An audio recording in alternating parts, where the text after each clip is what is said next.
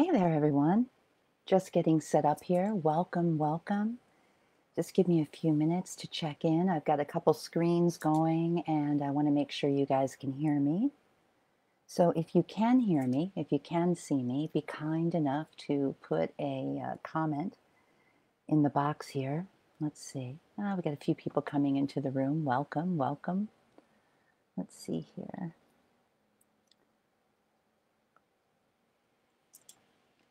Just letting folks get into the room here. Can you guys hear? Yes, no, maybe, sort of. I don't want to dive in until I know that that we have audio. Sometimes there's issues, you know. Let's see here. Hey, thank you, Viola. Thank you, Christina. I see Lynn's here. Hey, Elena. Hey, Aubrey. Welcome, welcome, welcome. How are you guys? How's everyone's Mercury retrograde going?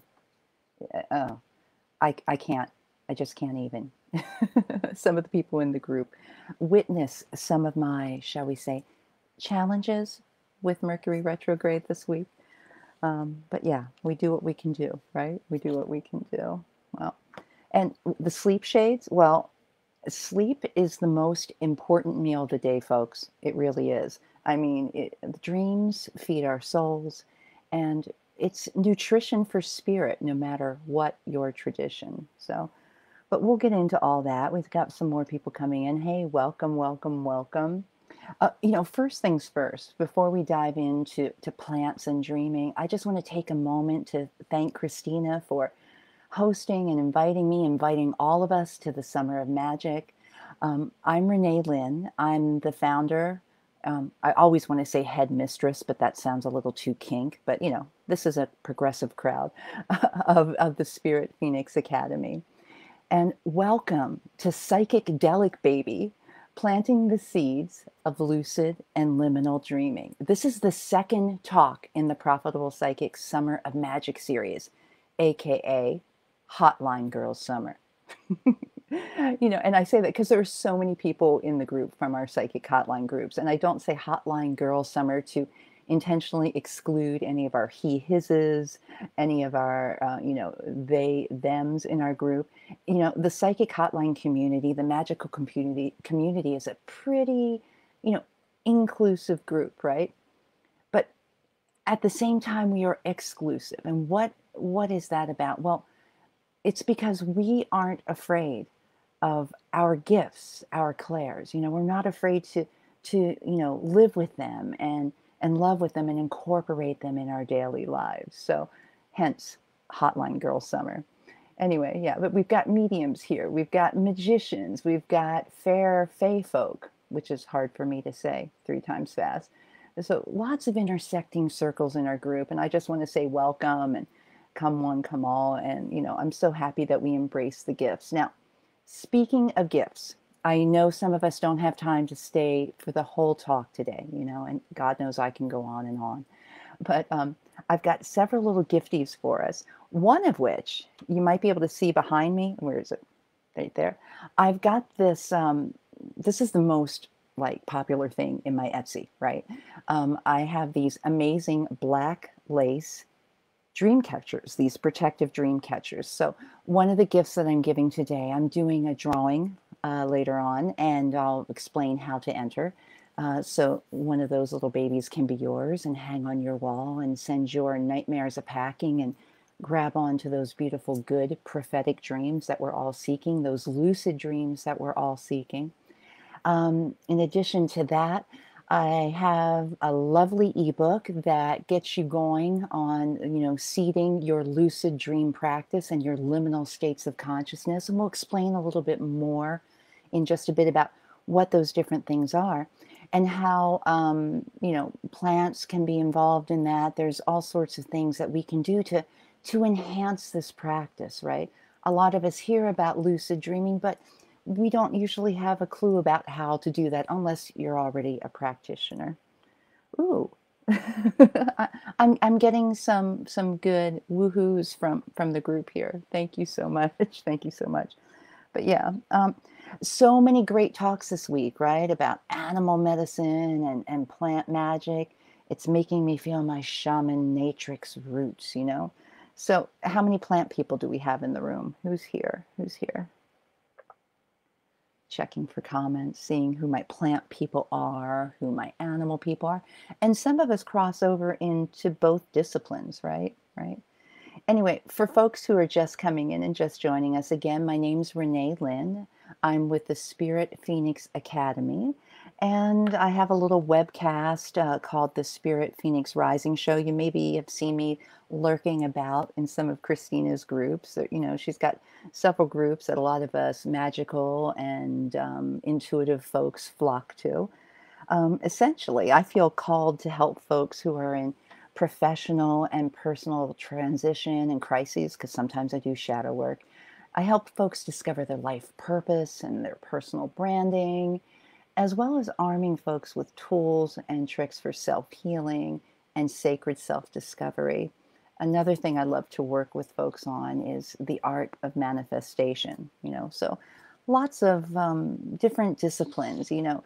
They always say find your niche and focus on that one thing. That has always been so hard for me. I mean, I'll often speak to the fact that my name is Renee, which means to be reborn. And it's the root of the word Renaissance. And we've heard for, you know, eons about the Renaissance man, a person who is excited and eager to work in many different disciplines using different gifts. So that's always been me. I've always been like, ooh, what's that shiny thing over there? Ooh, what's that? You know, no shame in wanting to explore the different facets of the clairs and magic and mystery and mysticism, you know? We got a crazy plant person here. That's Miss Christina. Oh, you know, I I got to show you. I wore this for your talk today. Can you see that? See, we got my little serpent bracelet on, but I'm flocking with the greens today for all the plants. But oh, we Elena's into her herbal teas. Danny, is that your name? Am I pronouncing it correctly? I know people mispronounce me all the time. So you're an animal, but definitely love the act of creating incense blends. You know what? There are a few folks this week, I think it's Desiree and Amanda, who will be talking about using essential oils, etc. In fact, as a part of my free gifts today, I do have a little blend recipe with one of the plants I'm going to talk about. It's sort of like an Egyptian kind of perfume vibe that I think you guys might find enticing. And it's got some variants in it, so you can personalize it for yourself as well. But yeah, make sure you come back this week to check out those talks too. Check out everything. I mean, my gosh, what a fulfilling week we have here, you know? Um, hey, are there any lucid dreaming practitioners in the room? Is anyone in here already kind of down with the vibe of lucid dreaming? Oh, hey, Katie, welcome. I think I said hi to Lynn earlier, you know? Yeah, lucid dreaming, you know? How many people saw the film Inception? Remember Inception, where each and every character in the film gets injected with a compound, a substance that um, you know, puts them into this like mystical world of lucid dreaming, right? You know, as I said, a lot of people hear the term, but they're not quite sure what it's about. I mean, simply put, a lucid dream is a conscious dream. It's a dream in which the dreamer realizes they're dreaming in the dream, outside of the dream. They know they're dreaming. You know you're dreaming. All right, you're aware of it. From researchers to writers to artists, you know, magical folk, anyone, I mean, anyone can be trained to have lucid dreams and learn about practical techniques to deepen their abilities, right?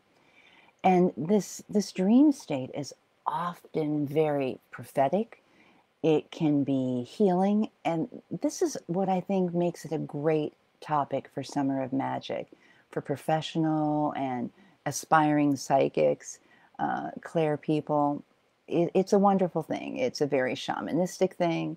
You know, we're going to talk about liminal dreams and liminal states of dream consciousness as well. And not many people are familiar with this term.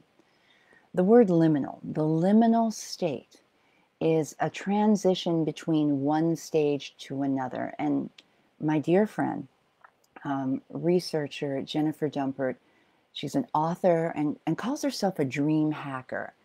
She tells us that, I have a quote from her, at the edge of consciousness, between waking and sleeping, there's a swirling, free, associative state of mind that is the domain of liminal dreams. Working with liminal dreams can improve sleep, mitigate anxiety, and what else did she say here?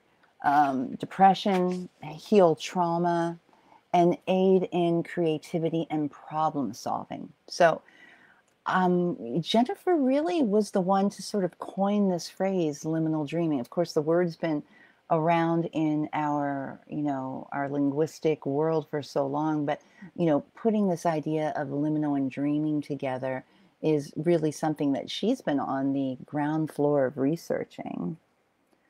Could it be related to scrying, working with mirrors and candles while speaking to another world? Elena asks.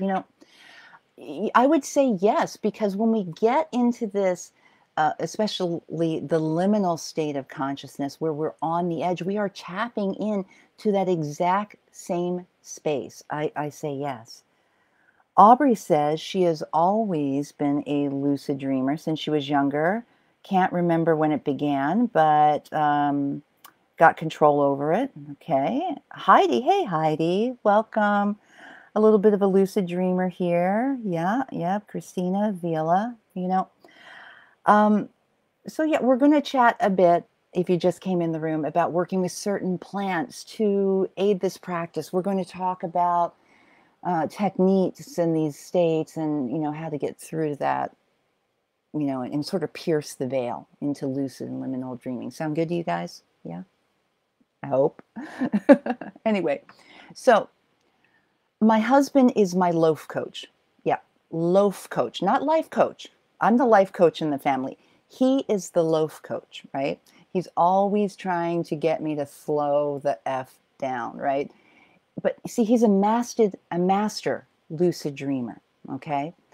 When we first started dating, I marveled at the stories he would tell me upon waking up. His dreams were like, I don't know, super huge and adventurous and heroic and cinematic, like on the level of like a Michael Bay movie, right? And then I would witness him time and time again, closing his eyes and diving right back into that same dream with intentions. I mean, sometimes he just wanted to come in and play the role he was already assigned, but other times he went in with the intention to control and alter the outcome, right? He would dive right back into the dreamscape with intention, right? Meanwhile, I was convinced that I didn't even have dreams. I couldn't remember my dreams. While he was able to fall asleep at the drop of a hat, it's like my entrepreneurial neurons were constantly firing till 1 a.m., 2 a.m., 3 a.m. in the morning, and it took me forever to sort of, well, I guess turn off and tune out, right? I'm a light sleeper and he could snooze through like the biggest earthquake. So I was the type of person that would wake up easily. I still do. So now I use, ambient soundscapes in my room and little tips and white noise tricks to help lull me away from anything that might jar me out of sleep. But yeah, short sleep cycles, not much REM. Not much REM to speak of. And that's where the lucid dreamscapes happen, is when we're deep into REM sleep, And I said it earlier today, I've got my sleep shades on, because sometimes I'll even use them in the middle of the day to zone out and enter into a liminal space. But I said at the beginning, sleep is the most important meal of the day, people, because having a good sleep practice, if you will, is laying the bedrock, the groundwork, the foundation for a lucid dreaming practice. So, I mentioned we're going to be talking about plants today, psychoactive plants, and that doesn't necessarily mean ingestion. There's so many different ways to prepare and work with these plant allies. But I've been for decades now involved as an advocate, a volunteer, a part-time researcher in the realm of psychedelics and decriminalization. My master's thesis surrounded hallucinogens and altered states of consciousness. And dreams really are the original altered state. So if you're interested in the history of certain psychoactives, right? If you're interested in how they're being used now legitimately, right? Approved by governments as medicine, especially things that are making headway in healing trauma, PTSD, specifically MDMA. I have been working with Connie Littlefield, a wonderful documentary filmmaker from Canada, on a project called Better Living Through Chemistry. And this film was 20 years in the making. It's in the can now. At the end, I'll share a trailer for it. But this film follows the pioneering godparents of the psychedelic scene, Anne and Sasha Shulgin. He was credited with developing over 230 psychoactive compounds that are based on sacred plants. And then his wife, Anne Shulgin, she is the OG underground psychedelic therapist. So she has a background in Jungian symbology, etc. But, you know, they were quite the power couple. So as a matter of fact, their work inspired me to start working on the Psychedelic Renaissance Tarot deck. So I've been working on that, highlighting the light bringers and the chemists and the luminaries of the movement. But the reason I bring that up is because being part of that subculture, having this deep interest in the history and the awareness of the power of plants, that, you know, they help us do virtually any type of healing. So not being able to sleep well, I turned to plant medicine, the simple things. I started working with Damiana and valerian root mixed with a little chamomile to help me get to sleep at night. But soon, my interest and research grew to include other sleep and dream-friendly plant allies. And there are several plants out there that want to help us in the dream space, right? You know, I always think back to Wizard of Oz and the poppy fields. You know, there are plants that can help us rest. And boy, did I need to access them, because on my own, you know, like monkey brain just would not turn off at night, you know? So it wasn't too long before I turned to a magical herb that has a long history with folks like us, and that is mugwort, right? Do we have any mugwort fans out here? I should actually check in with you guys. Light sleeper here, Christina, quick. You know, there is a phenomenon that, you know, I've read about in the media, and it's called the night divorce. Okay, anyone here a night divorcee? You know, when I was a little girl, I noticed at some point my parents started to sleep separately. And, you know, as a young kid, I was like, oh, is something wrong? What's going on? Will they get a divorce? No, but it's the night divorce. If you've got a husband that tosses and turns, or a partner or a wife, you know, somebody who has a different sleep style than you, sometimes it's really a wise idea to get a little distance and maybe go into another room at night.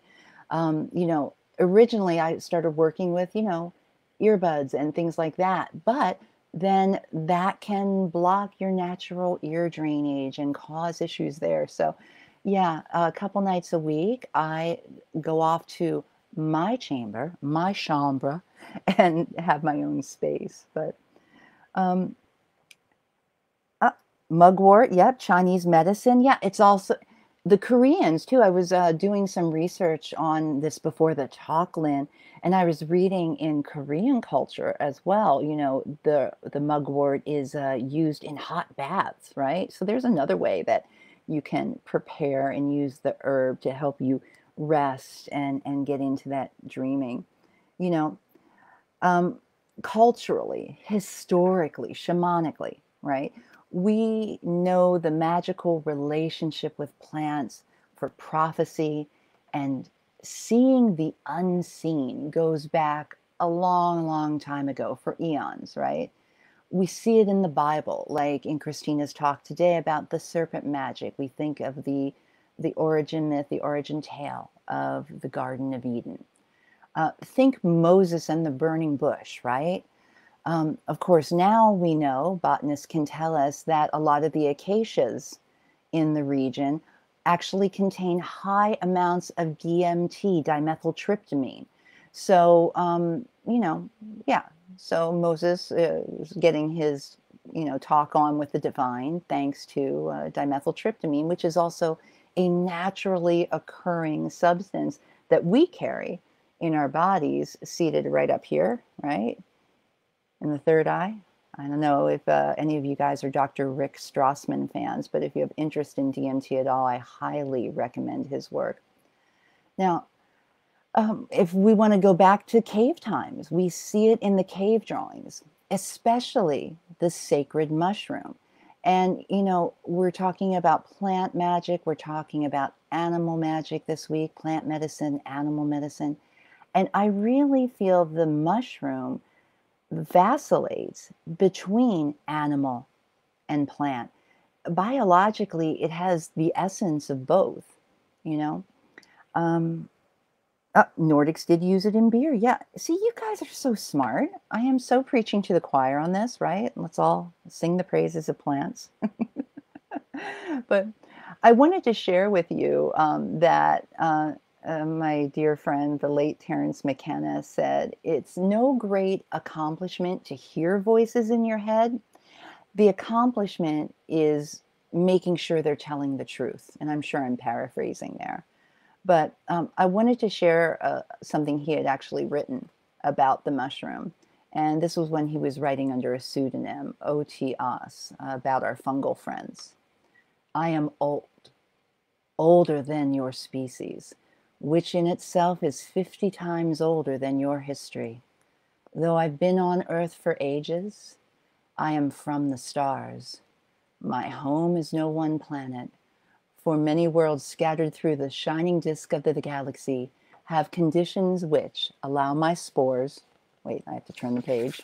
It's a page turner, guys, which allow my spores opportunity for life. Since it's not easy for you to recognize other varieties of intelligence around you, your most advanced theories of politics and society have only advanced as far as the notion of collectivism.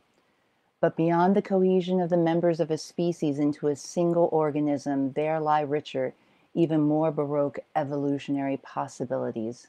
Symbiosis is one of these, right? So he goes on to speak about the cooperative relationship between plants and animals in our own species, and panspermia, okay? Panspermia is the idea that mushrooms or other fungi or other microorganisms, bacteria, etc., hitched a ride on space dust and meteoroids and asteroids, comets, etc., and kind of crash landed here on our planet. So the mycelial network, right? This network that's under the ground that the fungus, the trees, they all speak on, they all communicate on, right? There's this mycelium net that exists underneath our ground, underneath our feet. And the higher animals with manipulative abilities can become partners with star knowledge through this network, through working with these plant teachers, with these fungal teachers. So there's connection to the stars by going into the earth and working with the plants. Does that make sense to you guys? It's interesting stuff, right? Any star seeds in the audience? Do we have any star seeds here today? Yep. Fungi is its own thing for sure. Yep. Yep. Hey, Amanda, welcome. I see you've just joined us too, just a bit. All right. Well, there's so much to unpack here, right? Let's swing it on back to mugwort and dreaming. So mugwort, oh gosh, it's everywhere, right? Lynn brought up earlier that, used in Chinese herbalism, etc. Mugwort is a common name for several species of aromatic flowering plants in the genus Artemisia, right? I love the name Artemis. Some of you know why. Very much into my Greek studies, etc. In the West, mugwort was, referred to this particular plant in the Western version of the plant. It's got lots of cousins. There's lots of little variants in it, but I'm talking specifically about Artemisia vulgaris, or common mugwort, right? You can see this, you're coming off the freeway, you look to your right, oh, there's mugwort. It's like you're looking in a field, oh, there's mugwort. I mean, it's just everywhere. So I mentioned that there are different kinds, right? One of which is its close cousin, Artemisia absinthium, right? That's wormwood, the psychoactive ingredient in absinthe, the green fairy, right? So folk etymology tells us that based on coincidental sounds, mugwort comes from the word mug, right? It's been used in flavoring drinks, potions for so long. Since the early Iron Age, actually, mugwort has been used for forever. Other sources on the etymology say that it's derived from the Old Norse, right? What is it, mugi? I don't know if I'm pronouncing it right, or muggi. It's meaning marsh. In German, we've got Wurz or Wort in Old English, and that means root. So, it's been used since ancient times to do all sorts of things, like repelling insects. It's a natural insect repellent. It's been used oftentimes too to ward off moths, right? What else? Let's see. It's, as I said, easy to find everywhere across fields all over the globe. It contains a thujone, which is a monoterpene, and terpenes are those oils inside of plants. When you listen to Amanda this week, when you listen to Desiree, I'm sure they're going to get into speaking a little bit about terps when they talk about, essential oils and extracts and whatnot. But it's got thujone in it, which is also an active ingredient in juniper, where we get gin, right? So mugwort gets around. It's got a lot of uses. All the parts of the plant contain, these essential oils, like I said, that, can harm bug larvae, but they're really great and beneficial for us. So, and that was used to flavor beer, as Christina pointed out. I also had found out that the Roman soldiers, when they'd be on long marches, and God knows that empire went everywhere, right? Soldiers would grab it off the roadside and put it in their sandals into the soles of the feet. The bottom of the foot is super absorbent, right, for different types of herbs and plants. So they would do that. It's also said that John the Baptist wore a girdle of mugwort. Now, John the Baptist was an Essene, and the Essenes are no strangers to plant medicines, plant rituals, and ecstatic states of consciousness, right? So, we see a long history, long history, and I'm just barely scratching the surface here on this, but, mugwort has been associated with dreams and ecstatic states of consciousness for a long time. In fact, the First Nations peoples of North America used mugwort for a number of medicinal purposes. It was strong and bitter tasting. You could use it to flavor meats. Sagewort tea was taken to treat colds and fevers. Mugwort was used in washes and salves to treat bruising and itching. They would make it dried and then crush it up and use it as a snuff to help with nosebleeds, headaches. Plants were boiled to make washes and poultices for swollen feet. See, we're back to the feet thing, right? And some tribes refer to mugwort as women's sage because it was taken often to correct menstrual irregularity. Now, that being said, it's wise to stay away from mugwort if you're pregnant or nursing. It really stimulates the uterus and whatnot. So, spontaneous abortion, that's a risk for people who are pregnant and using mugwort. So, but remember again that name, that Artemisia, right? Artemis. It's the moon ladies. There's a big connection here with mugwort and our lunar cycles. Speaking of indigenous tribes, the tribe that is around the area where I am in Southern California, the Chumash considered mugwort to be their dreaming sage.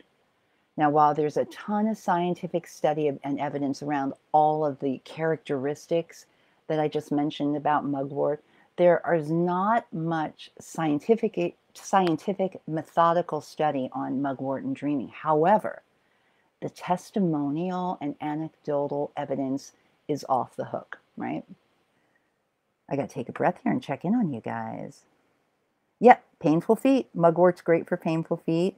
Desiree's here, says it's good for skin conditions. I'm telling you guys, this is a miracle freaking plant. This needs to become one of your friends. It needs to become one of your allies if you don't work with it. I highly recommend introducing yourself and getting to know this plant.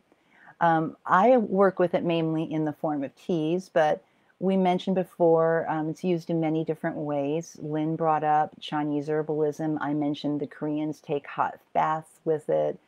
Yeah, it's used in moxibustion in Asia for sure. You can, you can even smoke it, right? It's like you can hand roll it, you can water pipe it.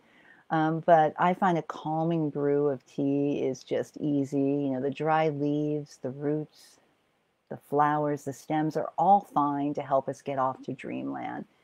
And you can also work with their scent as an oneirogen. What's an oneirogen, right? Well, that comes from the Greek, but an oneirogen is a plant that's going to help us to dream. I mentioned before to be cautious with this herb. You should be cautious with any herb, with anything you ingest, right? Everything from chocolate to morphine is a drug, and you have to make sure that you, as a walking chemistry system, that you are safe to use this particular compound. Some people can't handle, chocolate, peanut butter, etc. There are people who are allergic to mugwort if they maybe have a birch, celery, or wild carrot allergy. And yes, this has a very scientific name, this condition. It's called the celery carrot mugwort spice syndrome. Wow. Who came up with that one? But yeah, this, take my talk with a grain of salt, because not everyone is suited to work with every single, plant ally out there. There are some people who might have an allergy to royal jelly or honey. It even can affect people who have a latex allergy, for example, right? But for myself and for most, mugwort is a safe plant teacher and ally to work with. And I mentioned it was an oneirogen, right? So thus began my oneironaut story, right? Oneironautics is the ability to travel within your dream, right? So lucid dreamers are called oneironauts. So again, a lucid dream is one where the dreamer is conscious of the experience in the dream, right? And again, oneironaut, I'm going to spell that for you guys if you want to look it up. It's ONEIRONAUT. So the plants that we use in our journeys in the dreamscapes are oneirogens. So mugwort is a very effective oneirogen for the liminal dream space, right? We touched on it at the beginning of the talk, but the liminal space, the liminal state of consciousness is different than the lucid state. To get to the lucid state, I recommend first practicing with liminal states of consciousness. I'm going to grab a quick drink here. Hold on. Da, da, da. A little tea. Liminal states of consciousness. Here we go. Someone's saying they have a sachet under their bed with mugwort, star anise, rosemary for dream protection. Oh, that's a nice one. Nice one. All right. Yeah, making sachets, like the little sachets, are just great. So liminal dreams, guys, right? Liminal states of consciousness.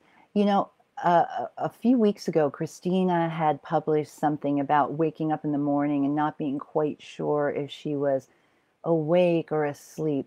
This is a liminal state of consciousness that's called hypnopompia.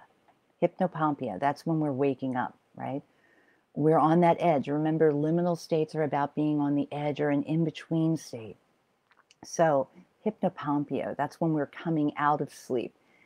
The contrasting state of consciousness when we're going into sleep is hypnagogia, right? So these are the states between wakefulness and sleep. Hypnagogia can oftentimes be marked by many, like as you're falling asleep.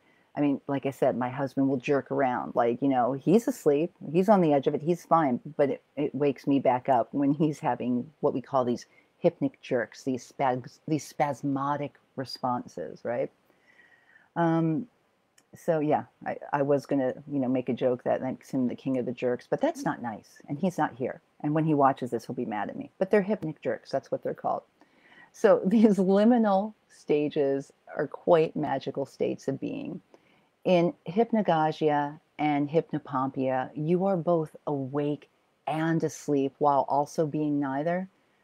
In the liminal dream world, you straddle the dream world and the waking world. You're not fully asleep, you're not fully awake. You are aware of your physical environment. You're aware that you're in your bed or in your chair or wherever you are. You can identify sounds around you. If there are conversations around or people talking, you're perceiving that, you're understanding that. You might even, if you have the TV or the radio on, it's like you're aware of that, but you're asleep and awake at the same time. Okay, it's a very interesting state. Now, when you're in this state, a lot of problem solving and creative activity can occur, right? And a lot of psychic activity can occur, right? This is kind of the same space that a lot of us go into when we're moving into a trance space. I think of, I'm very much into mythology and creation myths. I think of the Aboriginals talking about the dream time and the world being sung into our modern experience, or it's the dream time, right? It's the sacred origin. It literally overlays both waking consciousness and sleep. There are Aboriginal like tales where someone's here in the waking world, and then suddenly they're transported speaking to some serpent lizard person in another dimension, and then they can zap right back to wherever they were just moments ago. So this liminal space, it's logical and linear, it's creative, it's intuitive, all mixed into one.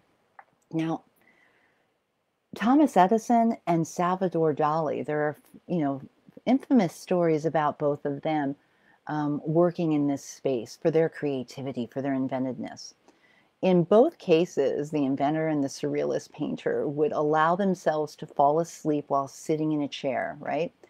Next to them, they'd have like a metal plate on the floor. Edison would hold a ball in his hand. Salvador Dali would hold a brass key, right? And as they would start to drip off, what would happen, right? What would happen? The ball would drop, the key would drop onto the metal plate, make a clatter, and it would wake them up. Now, respectively, one had a notebook, the other one had their sketchbook, and when they would come out of this, falling asleep, hypnagogic state, they would immediately write down whatever impressions they had. They would write down what visualizations they had, what symbols they were seeing, what ideas they had. So it's a very interesting space. And again, working in this liminal space is a precursor to practicing lucid dreams if you're new to it. There are some folks in our group, I can see by the comments already, who are already pros at this lucid dreaming thing, right? So, hypnagogia. Another thing I wanted to share about how I work with hypnagogia is, I'm a yoga teacher, certified yoga teacher, and during lockdown, I was giving the gift of a weekly yoga nidra. What's yoga nidra? It's the yoga of sleep. So on a weekly basis, I would do a little broadcast with some of my students, and we would intentionally go into a state of hypnagogia to get ourselves into relaxation, to get ourselves into a creative space, So yeah, hypnagogia and hypnopompia. All right, these are states where we're both awake and asleep. You'll probably, want to learn a little bit about how to remember these things, right? A lot of us, when we wake up, it's as if we suddenly get amnesia, right? Well, that's why having the notebook handy is a good idea. And I also recommend having, a voice recorded or a voice activated recording app around. It's not so bad. But I'm going to just go through some steps for this again if you want to try it. Is that okay? All right. I'm going to go through these steps. If you want to, do what Dali did, if you want to do what Edison did, right? Respected luminaries in our culture who worked with these liminal states. I suggest trying it in a chair. If you can't possibly do it in a chair, lay down, but make sure you're laying on the edge, that your arm would be near the edge of the mattress, the bed, the sofa. Wait until you feel naturally sleepy. Some people get worn out by 4 in the afternoon. Some people, right before bed, you can try this. It depends on your personal relationship to the circadian rhythms of your body and the world around you. So if you're sitting just comfortably in your chair, you're going to need to hold on to something that's going to make a lot of noise, right? Something that's going to make a big clatter, something loud when you drop it. Like, they did the metal plate thing. You could use, I don't know, do you have a dog toy that makes noise or something that jingles? Do you have a bell in the house? Just anything that's going to make like a loud noise, right? So keep something next to you to record your ideas when this happens, right? Like I said, I love to work with a voice activated recording app on my phone. That's easy. But I also suggest, the sketchbook thing. When you come out of it, draw what you see, draw what you feel. It doesn't matter if you're considering yourself a great artist like Dali. The important thing is to get these ideas on paper, because the symbols, the information that's being shown to you, as I said, is oftentimes very prophetic, I mentioned that, yoga nidra is a great way to experiment with this space. And later on, when I chat with you guys about my offer and what we're going to do, um, as a group, I propose, we're going to get into that space through yoga nidra, Anyway, try those steps if you're new to this idea of liminal dreaming. If you're new to this idea of lucid dreaming, give it a shot, see what comes up for you, and come back and share that with me in this group, or, stay in touch with me. I'll share my social media and contact information after this. But, I just want to point out too, when people hear yoga nidra, a lot of people who aren't yogis think, oh, am I going to have to stand on my head? No, anyone can practice yoga nidra. There's one pose, and what's that? Shavasana, the dead man's pose, the corpse pose. So the entire practice is done lying down, and then the leader, the facilitator, myself, takes you through a guided meditation. So it's very easy to practice. All you need to do is listen to the sound of your breath and follow along with the suggestions, But as I said, I could go on and on forever about this stuff, and some may argue I already have. But I want to jump back over to the idea now of lucid dreaming and my other favorite plant for this, which is the blue lotus. Now, not to be confused with blue lily, it's a little bit different. This is Nilembo nucifera. Thousands of years of history across cultures, from the Mayan to the Syrian, the Thai, the Egyptian, work with the blue lotus. Anyone here familiar with blue lotus? Oh, hey, Heidi's saying yoga nidra is her jam. Right on. I knew I liked you. I knew it. Anyone here familiar with blue lotus? Blue lotus. So here is this amazing, beautiful, intoxicatingly scented flower, right? It's got an inebriating effect. We see it from culture to culture. Like I said, it's like you go to a yoga studio, we see the lotus. We see it in Buddhism. We see the Tibetan yogis and their dream yoga. And there's a lot of reference to the blue lotus. Now, the blue lotus was also a bit of an ancient Egyptian party drug, a little party elixir.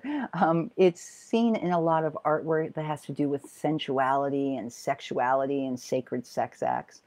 It's also considered sort of like a female Viagra, right?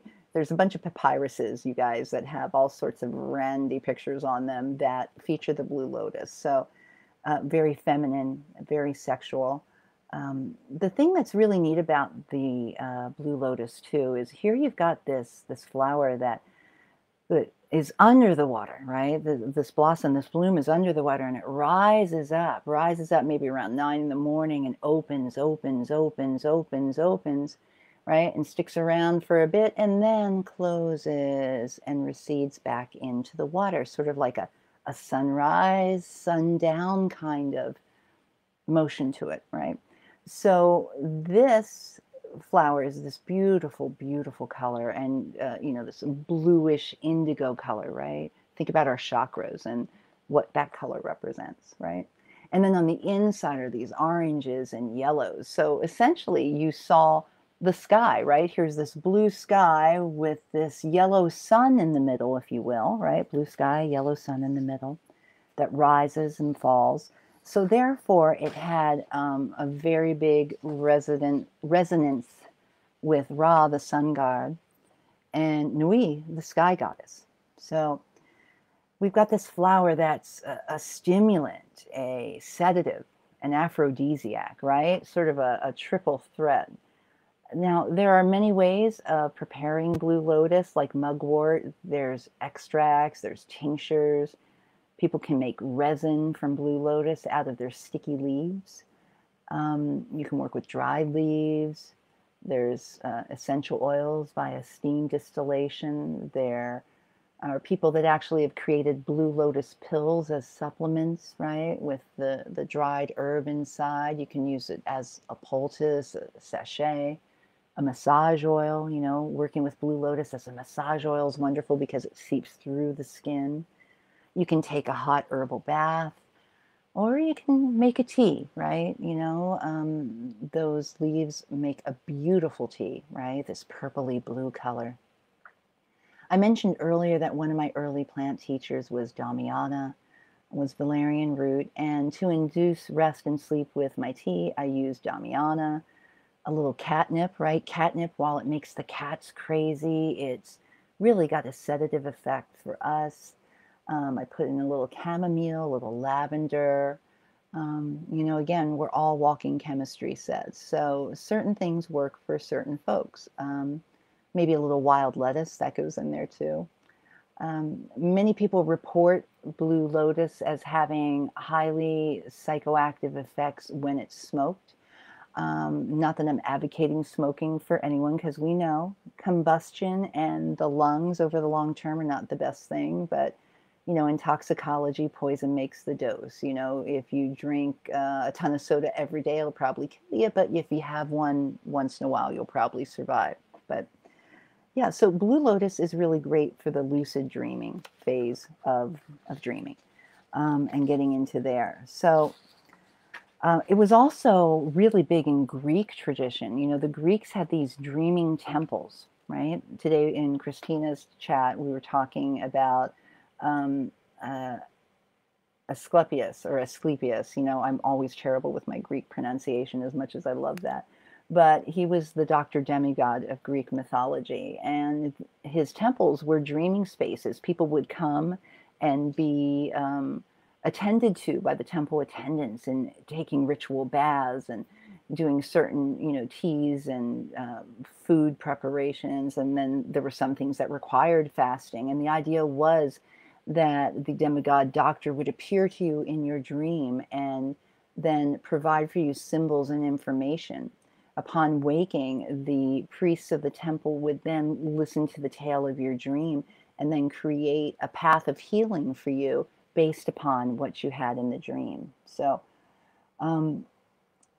there are a lot of dream incubation techniques that we can talk about, and we're coming to the end here. It's hard to get all of this in, but this is sort of that same headspace in the lucid dreams that we are in when we're in like hypnotherapy and whatnot. But what's great about blue lotus too is it not only helps with the vivid lucid dreams, it helps with recall. Remember at the beginning, I was convinced I couldn't dream because I didn't really have the recall, right?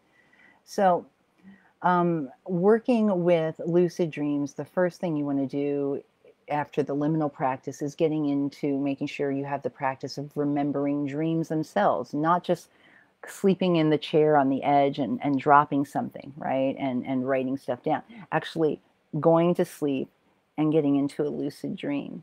Lucid dreams occur probably during the REM stage, probably after about the 6th hour of sleep. There are many people who are advanced practitioners who will set their alarms for after 5 or 6 hours of sleep and take an oneirogen.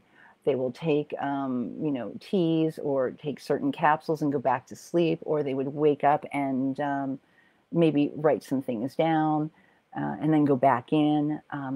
There's all sorts of techniques, and unfortunately, it's too much for our time today. But one of the ways, really quick, that people will check in with themselves to see if they're dreaming is, using what they call reality checks, right? These are like, here, I'll give you an example.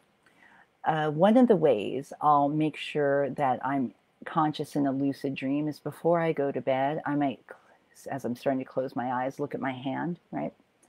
And I'll say to myself, tonight when I'm dreaming, when I look at my hands, I'll know I'm in a dream, right?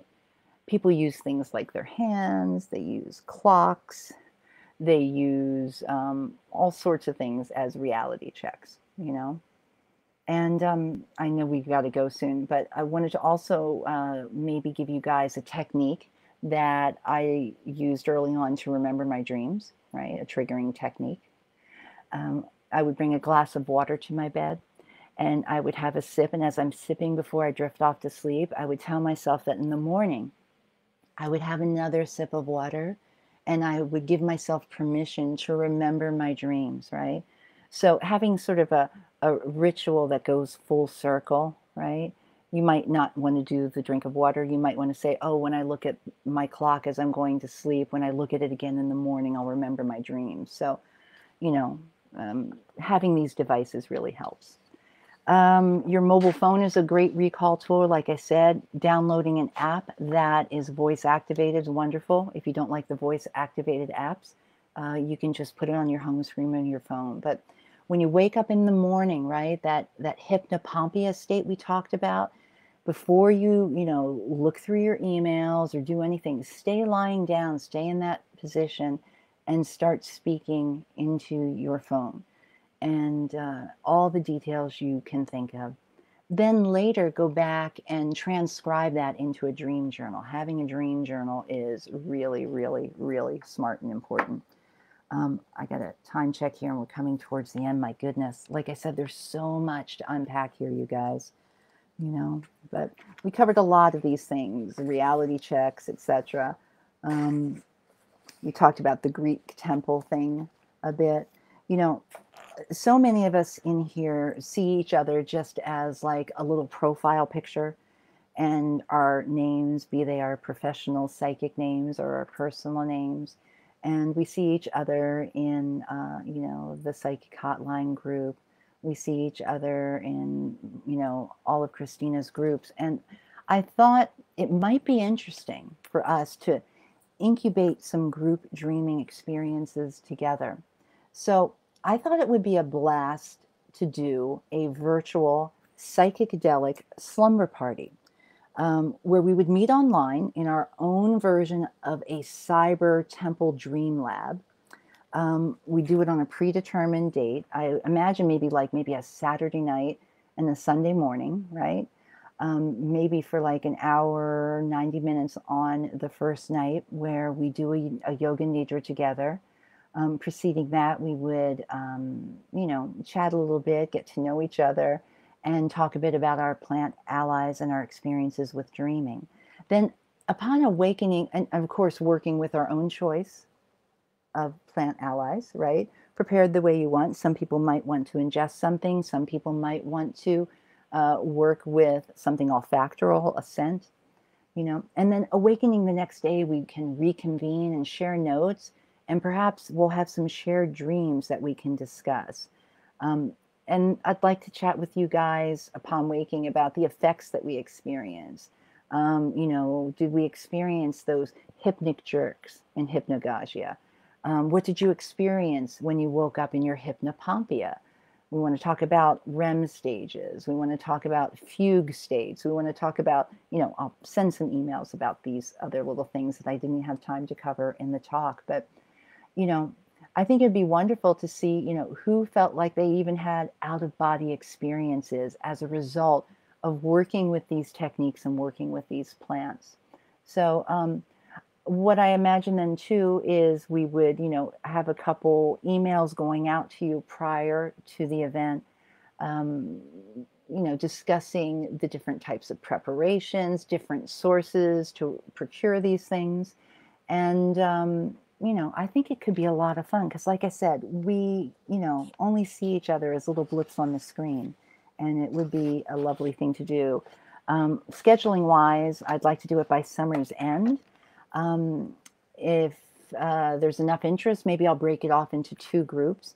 I will be taking registrations through the Spirit Phoenix Academy, and at the end here, I'll put in some links there. And if you're interested, come check it out. But again, gifts, right? Free gift time, right? The first gift that I wanted to give, I shared at the beginning, is my ebook. And you saw the cover maybe when you came into the room at the beginning of the lecture, Planting the Seeds of Lucid and Liminal Dreaming.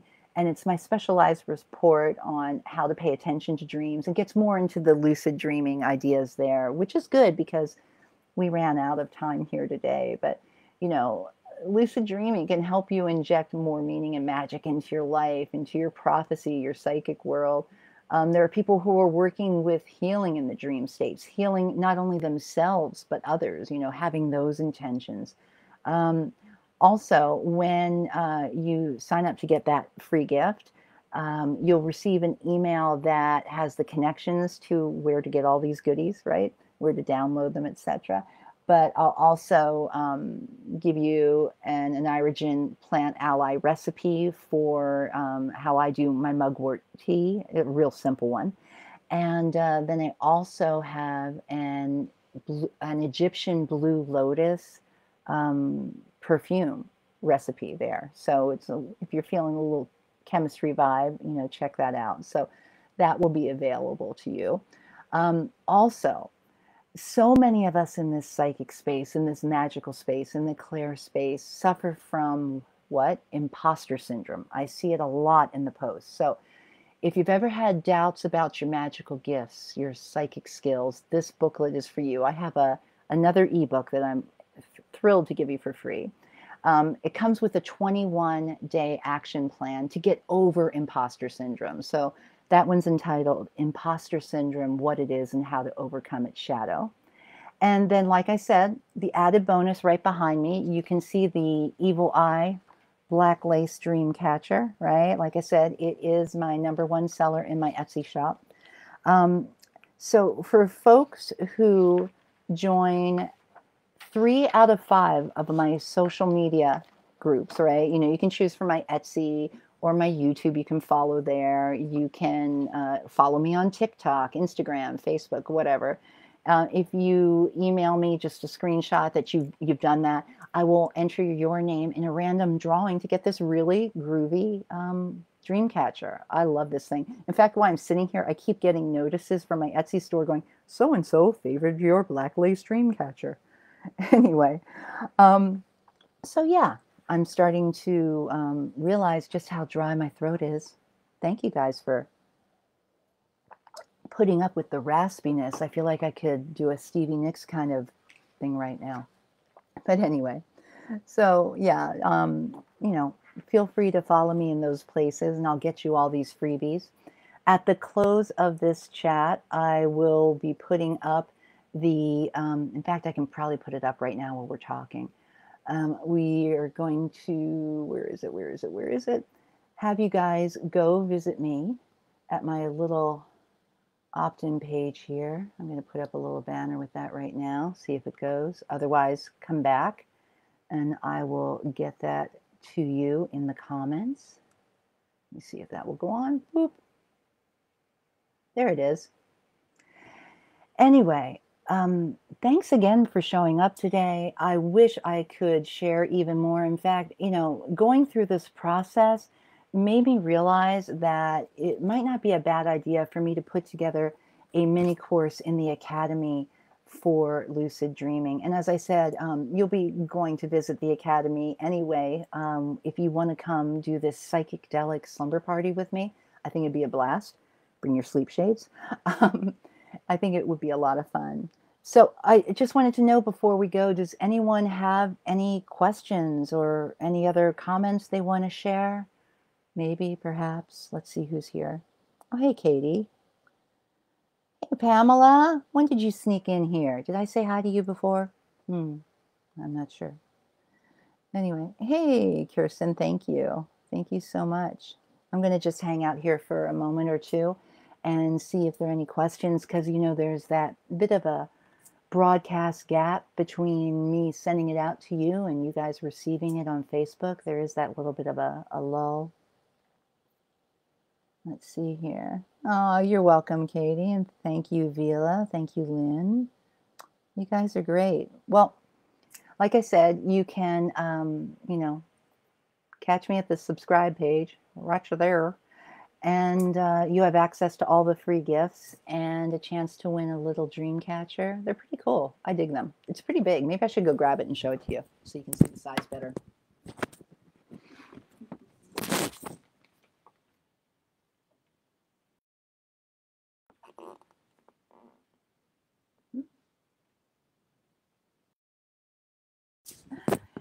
It's hard to see the size back there, but I realize it's hard to see because it's so see-through, right? It's pretty groovy, but these things are pretty long.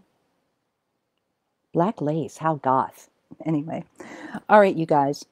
I wish you all a marvelous summer of magic. I wish you all an amazing Hotline Girl summer. And to all the other presenters, lots of love and best of luck to you this week. And to all the attendees, thank you so much for, taking time out of your precious day. You being here is a gift for all of us. And thanks again to Miss Christina Quick for hosting this Summer of Magic. Okay. You guys take care. All right. And if you have any other questions, put them in the comments. I'll be hanging around the next month in the Summer of Magic group anyway. Take care. Namaste.